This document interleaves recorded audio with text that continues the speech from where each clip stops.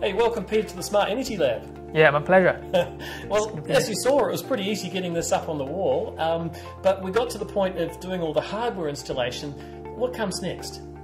So the next part is the Wi-Fi configuration, which is also very simple and straightforward. As you can see, when you open the box, you get a manual like this and also a box. And on the box, it has a QR code. And what you need to do is to use your phone to scan this QR code, and it will bring you straight to the commissioning app. Hang on, let me have a look at this. So I don't need to try and get around the back of the dongle. I can actually just use the code on the front of the box. They're actually identical. That's such a good idea. And I noticed there were some little stickers in the packet too, so I could always put the sticker on the side of the inverter if I wanted to. Make it easier. Yeah, so the QR codes can go anywhere. Yes. So what happens? You scan the QR code, what happens next? So once you scan the QR code, it will bring you to an app store to prompt you to download the Canadian Solar app.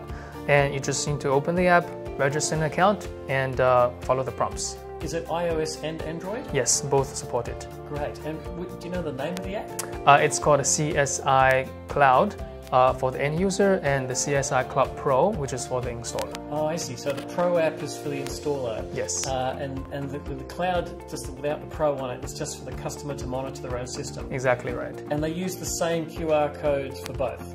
The QR code actually prompts for the Pro app. Customer just need to go to the App Store and search CSI Cloud, and it will show them the right app. All right. Okay, that's so easy. So what can the installer do with that code?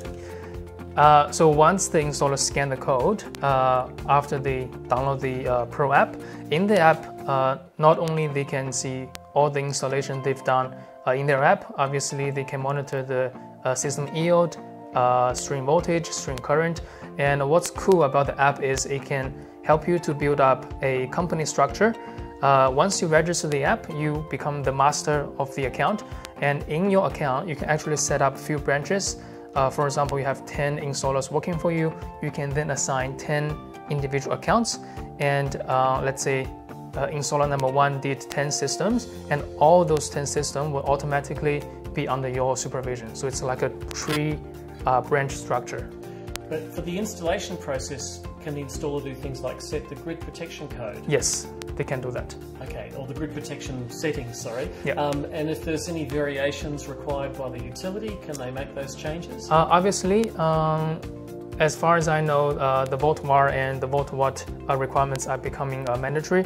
So according to each distributor's requirement, you can easily change the grid parameters by logging in the local mode, which is a very powerful tool. You don't need to connect to Wi-Fi.